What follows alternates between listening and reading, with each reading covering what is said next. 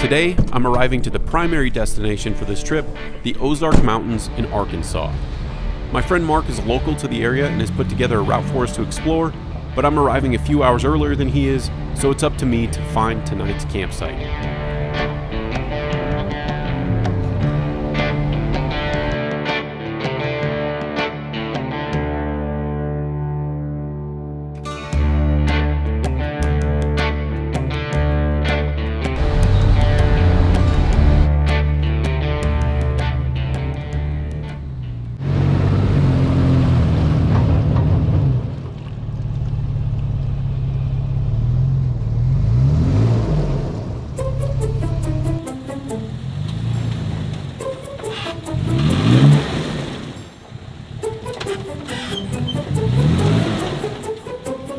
Navigating these tight trees led me to this puddle, and I should have known better not to cross at this angle.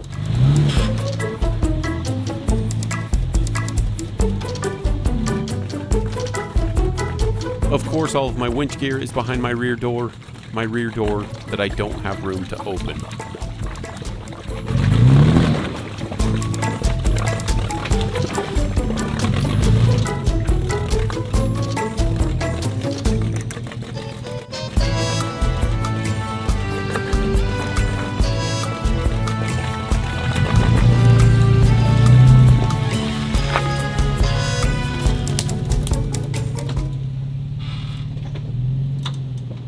Max tracks are nothing short of amazing.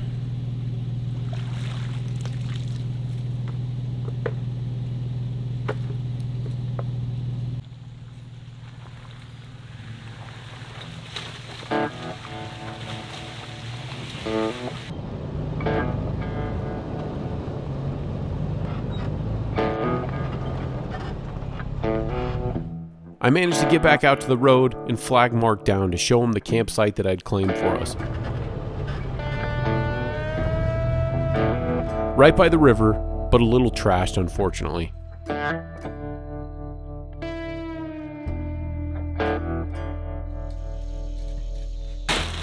All in all, an incredible campsite though.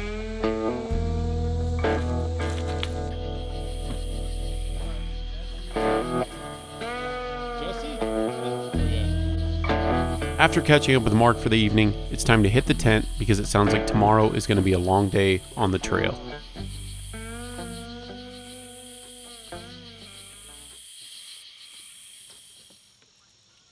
I'm greeted by a typical Midwestern morning, which means 60% humidity and nearly 85 degrees by 9 a.m.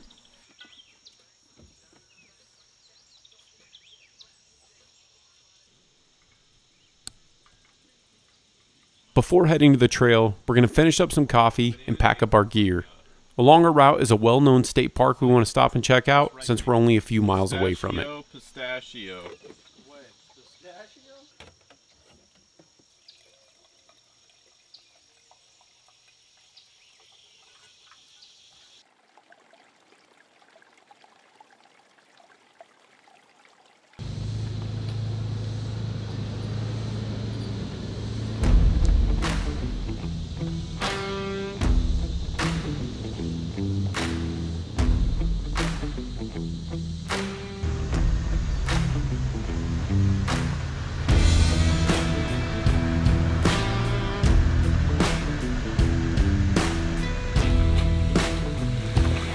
Mark has repeatedly plowed mud through this unavoidable spot with a stock bumper, but he's got a trick up his sleeve.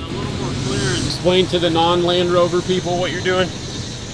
Alright, well, this little doohickey IID tool allows you to change like anything you want to change in this truck. Clearly I need a little more clearance, so I'm gonna use this to override the default air suspension and try to give myself another inch or so. Let's go to height adjust, and let's hit program, upload changes, doing it. There it goes. Wow. So yeah, so all that.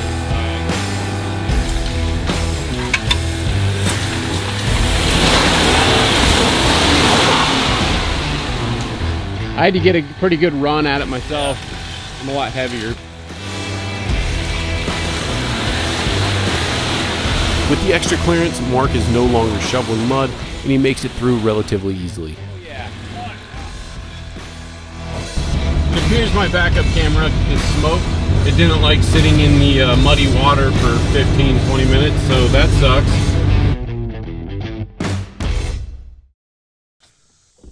In rural America, even areas with paved roads can leave you tens of miles, if not farther, from a gas station. I always carry extra fuel for this very reason.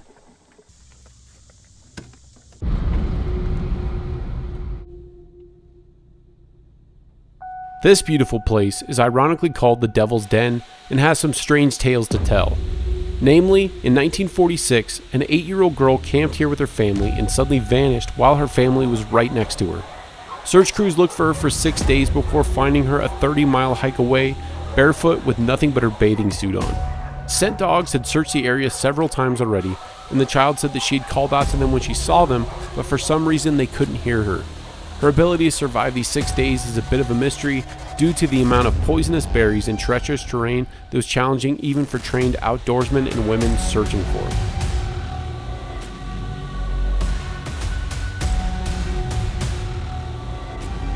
There are several modern stories like this as well, and I personally find this kind of history fascinating. Okay, back to the fun part. I'm not entirely sure where Mark's taking me.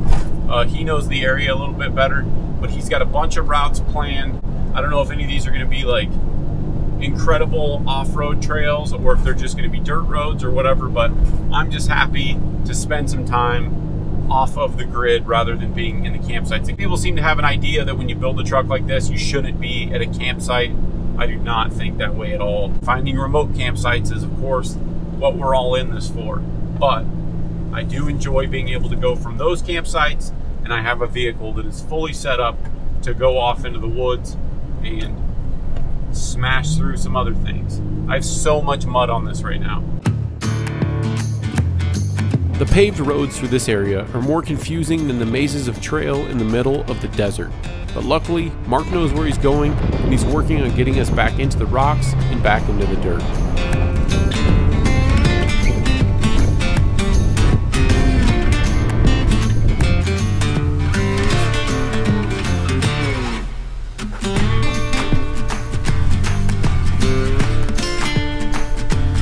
The trails here are extremely tight from all the vegetation, and pinstripes on your vehicle are unavoidable.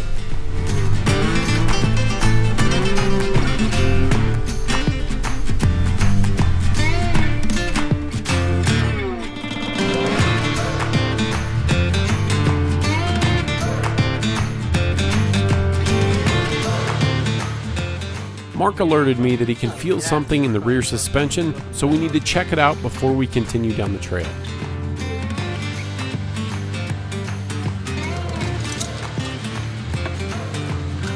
One of the boots on his air suspension has fallen off, and I'm usually more helpful for this sort of an event, but I have zero experience with this sort of technology, so my best guess is to throw a giant zip tie on the boot and hope for the best.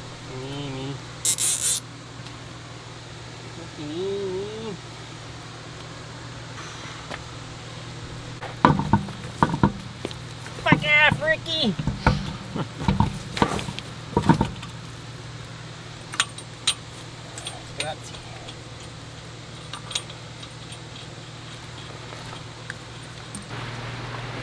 We're a bit confused on what line the trail follows, so I'm crossing the river to see what lies ahead. We're undecided on how to proceed as our zip tie repair immediately popped off. There are no air suspension leaks, but we need to be careful. With little knowledge of the suspension, I would assume that one airbag leaking would result in a complete air system failure. And maybe I'm wrong, but I'm trying to avoid finding out today.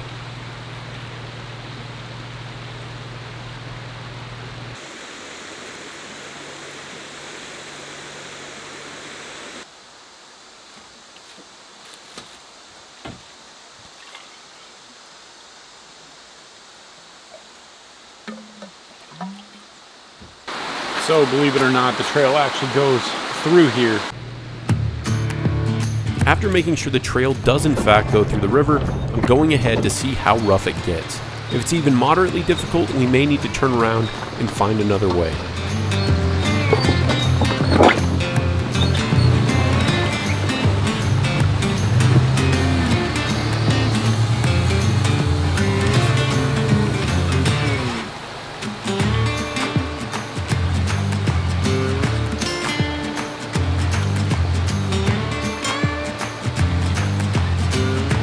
River gravel with a mix of large rocks gives us some concerns with the Land Rover. Mark doesn't have lockers, and risking digging down into the gravel with an exposed airbag is an unnecessary risk.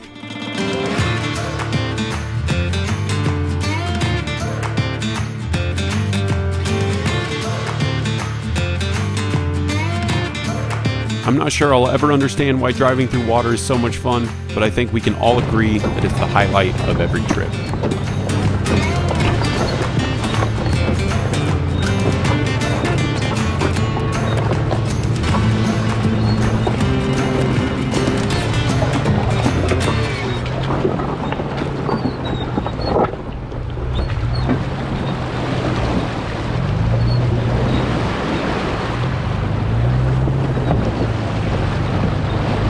After changing that tire, we were way too hot, so we jumped in the river, and that was nice to cool off for a while.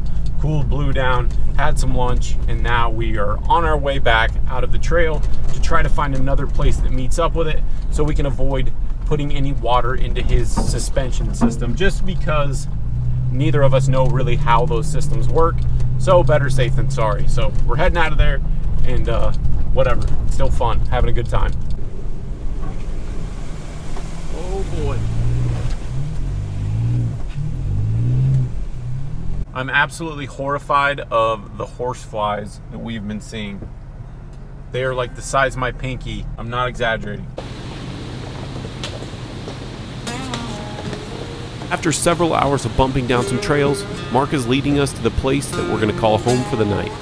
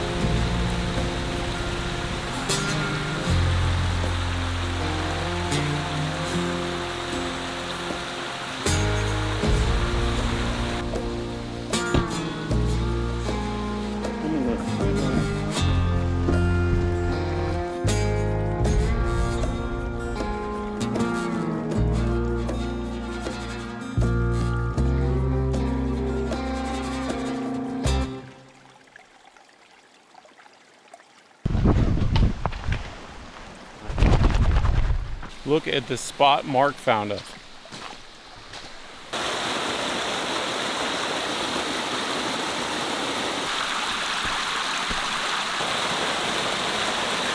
Oh shit. Yeah, it's perfect. This is like perfect. This is a really awesome campsite he found here. And it's out in the middle of nowhere. I would not have found this without Mark knowing where it's at.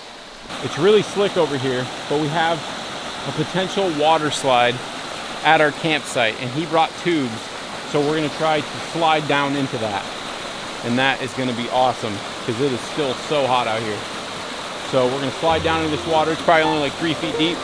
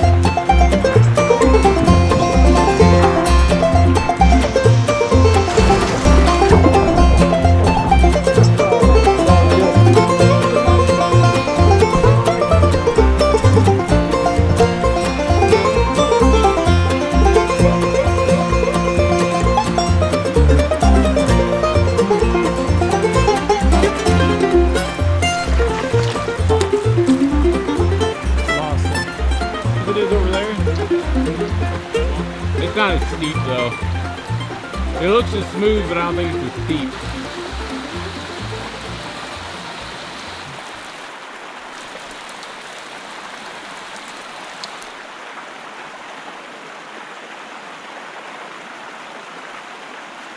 Having a water park at camp is incredible when it's this hot out. This is possibly the most fun I've ever had at a campsite.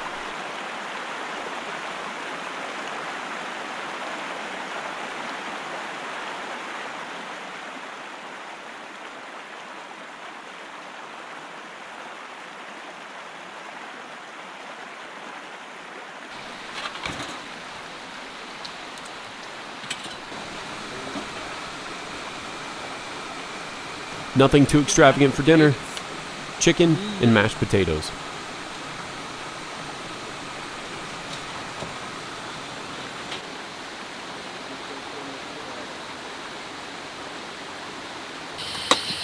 After a few ice-cold sleep aids out of the Snowmaster, it's time to climb up into the tent and finally get some time out of the heat. Having a portable AC for this kind of climate has been incredible.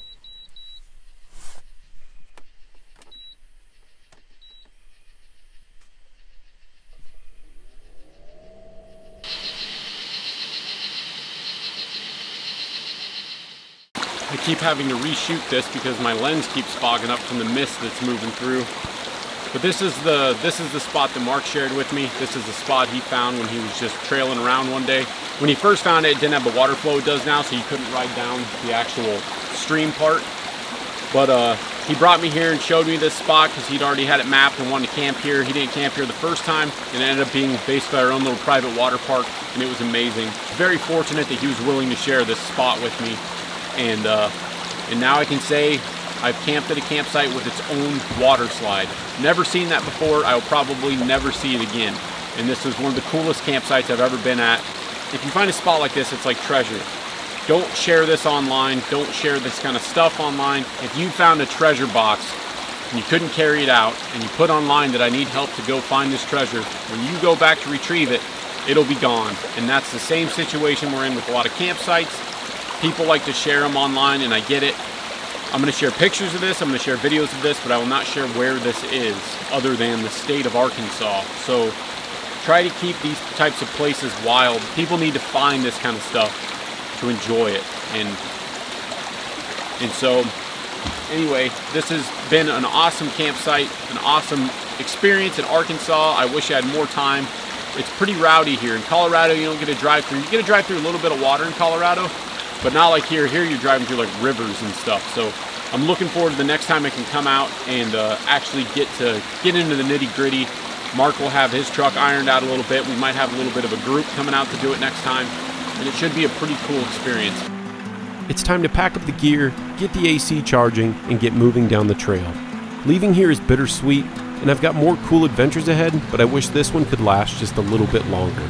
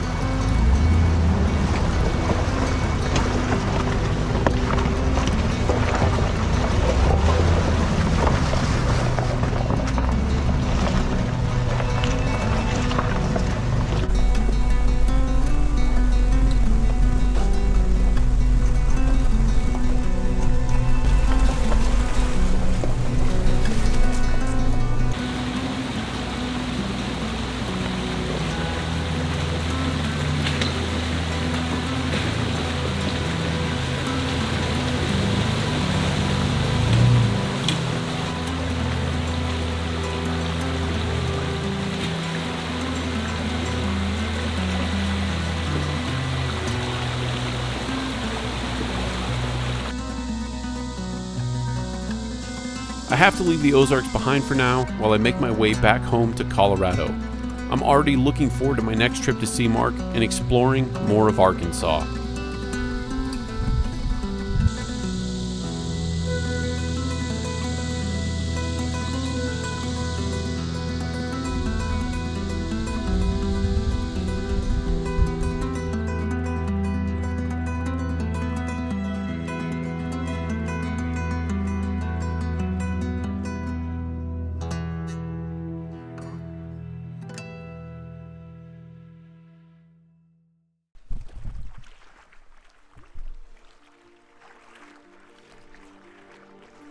This is my last day on this trip, and as I wake up to subtle waves hitting the rocks, it's a bittersweet feeling.